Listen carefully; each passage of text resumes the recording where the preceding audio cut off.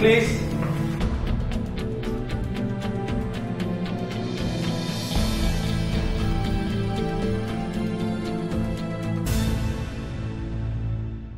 Good morning, apprentices. Good morning. We are for the last and final task of the Insurance Apprentice 2016.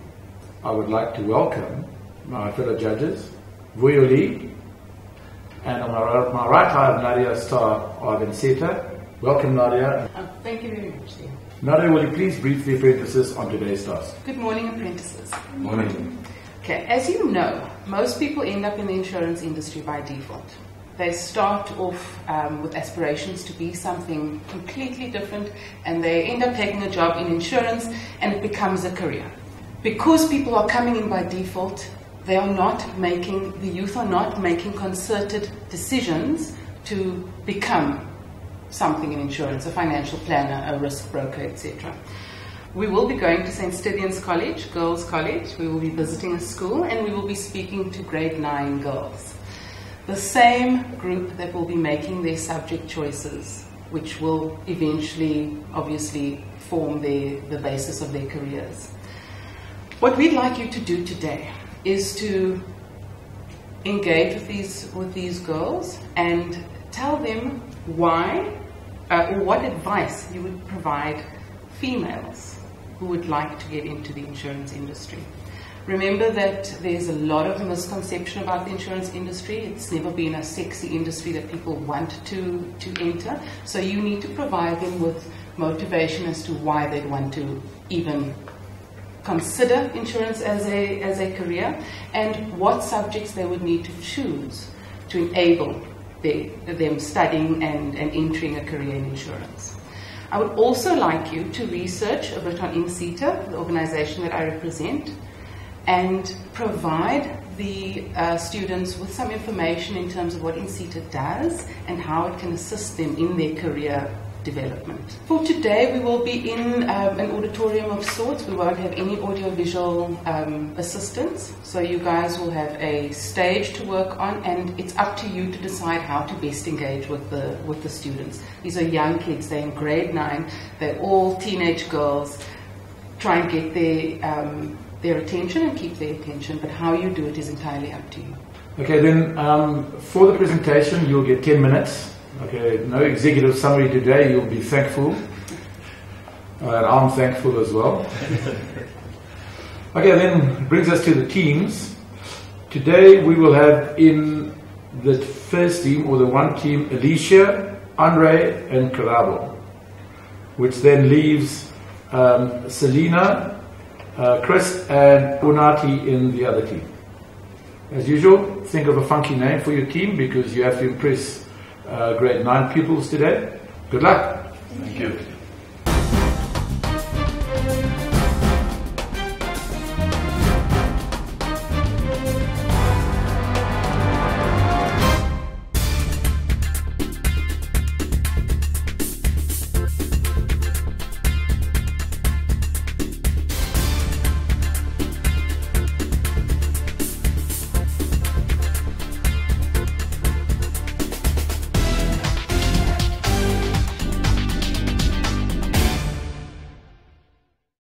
Pink, Selena, Unati and Chris are starting to sort of bring in their bits. They're working with good structure. I think they've understood the task well. Selena seems like the least strong in terms of the competition.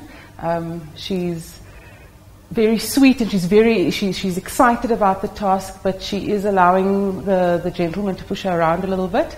Although towards the end of their prep, I see that she seems to have asserted herself nicely. Personally, I think Pink, Unati is probably my forerunner in terms of that group, while it seems as if Chris is taking the more explicit lead.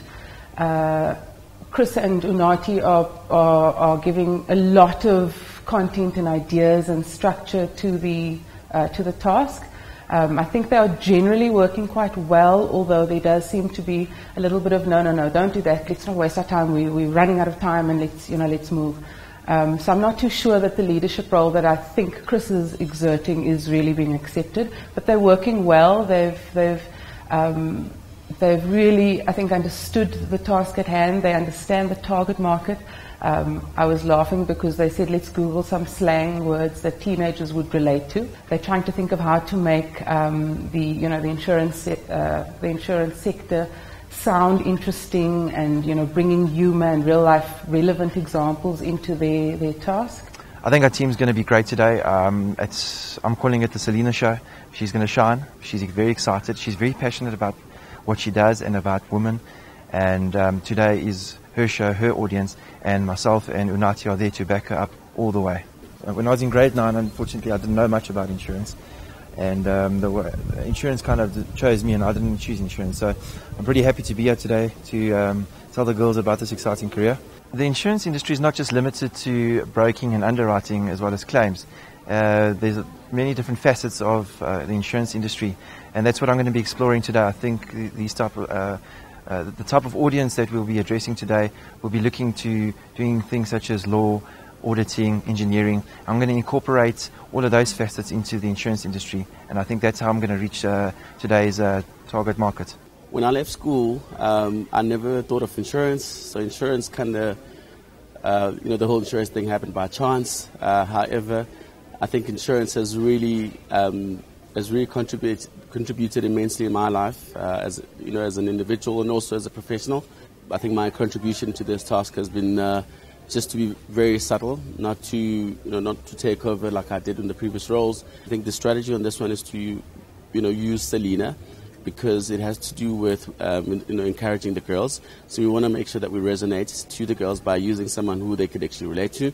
Coming back to school, it brings back a lot of memories. I think it's a nostalgic moment right now for me. It's just great. It's just great that I'm coming back, to give back to the students in terms of coming to encourage them in terms of career choices in their life. So yeah, I'm very excited about the challenge. Putting myself in the shoes of a grade 9 student and having been there before, I believe this is a wonderful opportunity to be able to introduce grade 9 students to the career opportunities within insurance. Insurance is a diverse field, and it caters for almost every single career path I can possibly think of. How did I get into the insurance industry? Well, my dad many years ago had 2 incidents where both his motor vehicles were stolen, and I was very disturbed by the way the insurance company at that time dealt with the claim, and that persuaded me to get involved in insurance and pursue a path within insurance where I'm able to deal very differently.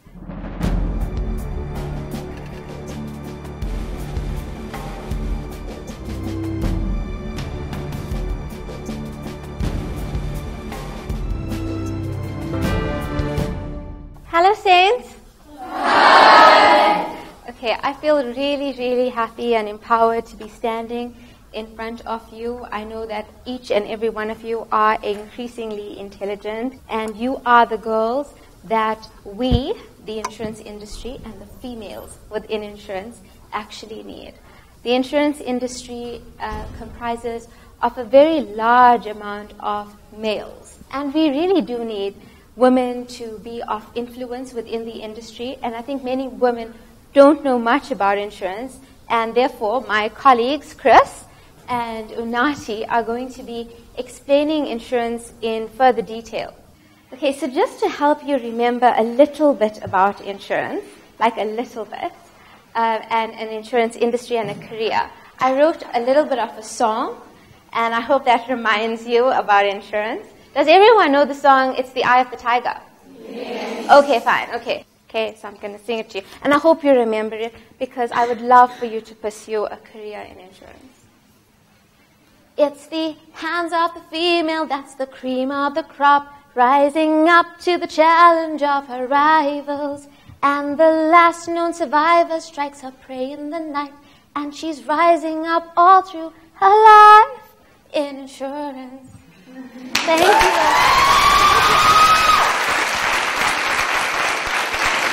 I just want to first of all want to say I'm really honoured and privileged to be here to talk about this wonderful industry of ours. There's so many different facets to the industry, and I just want to get a bit of vibe going, and I want us to do something. So I want us to shout two things and get us excited. I'm going to talk quickly. We haven't got too much time, and I'm going to hand over to Onati. So because myself and Onati are outnumbered, I want you girls to shout girl power. It sounds a bit corny, but let's just get a bit of vibe going. So on 3, I want you to shout loud. Girl power. 1, 2, 3. And one more is the last one. It's the show that we're doing, the show that all of you are going to be a part of, the Insurance Apprentice. On 3, I want you to shout Insurance Apprentice. On 3. 1, 2, 3. Insurance Apprentice! There we go. Alright. So, quick question. All I wanted to ask you quickly. How many of you have already decided to be in the insurance industry? You can be honest. Nobody. Right. How many of you have decided to study either law, engineering, or in accounting? Right. Now, here's the good news. Most of you have already decided to be in the insurance industry. Why is that? All those 3 facets will be able to be incorporated into the insurance industry. So I'll give you a quick example. Engineering. We need risk engineers to survey risks and give us reports. That's what you could be studying. Accounting. Forensic accounting. We have SIU departments that investigate special claims. That's where you could be involved. So there's just 2 examples. And finally, law. Law is used a lot in insurance. So when you think that you're going to be studying accounting, law, engineering, think insurance. Insurance is very broad. Insurance is not just insurance at the HIPAA. People phoning you, it's the people phoning me for short-term insurance. No. There's lots of websites out there that can give you a lot more information than Marty will talk to you about. But we just wanted to do a quick hoorah about insurance. It's a wonderful industry. I've been in it for 11 years. I'm happy. I'll never leave it. Very passionate about it, as you can see. So I know I'm just saying a lot. It's a lot to take in, but just consider it as a career path. I'm now handing over to Onati. Thanks, Chris. Hi, ladies. We're very excited to be here. I think just to add on what Chris has talked about with the different professions that are available in insurance, with you girls being in grade 9 and obviously in grade 10, you'll start deciding on which subjects you need to look at. For example, those ladies who've actually confirmed that you'd like to do accountancy or become accountants, the subjects that you need to consider would be your English, maths, accounting, business, economics. If you want to be an engineer, maths, English, and physical science. And again, Chris touched mostly on the professional side, but you can also find guys what we call the brokers within insurance, or the specialists, such as what Chris does every day, pricing of risk. On those ones, you need to just maybe consider English, maths, for those particular fields. There's different at university where you can actually go and train to become accountants with the different professions. Wits, UJ, UCT, UWC in Cape Town, UOFS in Free State. All the, I think there's quite a number of government universities that are available for you guys to go and train. The last thing that I want to mention to you guys, there's an institution which is called the Insurance Sector Education and Training Authority. This is an institution that helps that provides funding to universities as in the form of bursaries that will be made available for you guys should you need money to study. They also partner with insurance companies where they give insurance companies funding so that they could, insurance companies can set up what we call leaderships that would actually take graduates or students, train them, and actually offer them employment. So all of these options are there available for you guys to use once you have decided to actually consider insurance as a career. I think in closing, guys, we really encourage you guys to consider insurance. We're really looking for women, and allowing young women to actually come to insurance. As I said, the future is all yours, guys. Thank you.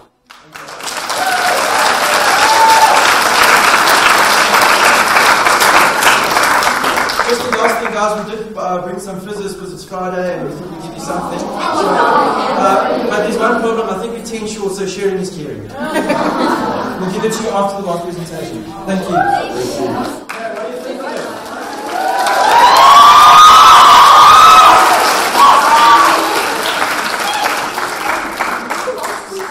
Sorry, guys, we do have time for questions, sorry. So, please somebody ask a question. Okay, we've got a question. How old are all of you?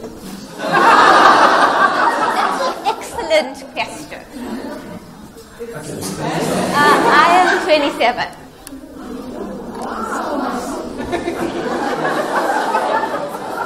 Okay, I'm 31 years old.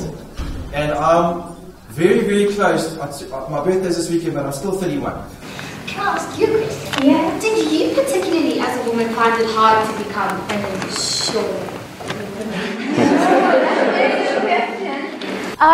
You know what? I did not find it difficult. I did find it a little bit out of my comfort zone because it is different competing with males.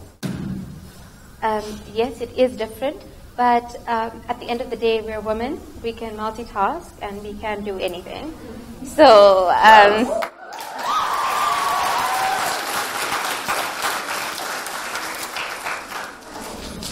so that's why we need young girls like you in the industry.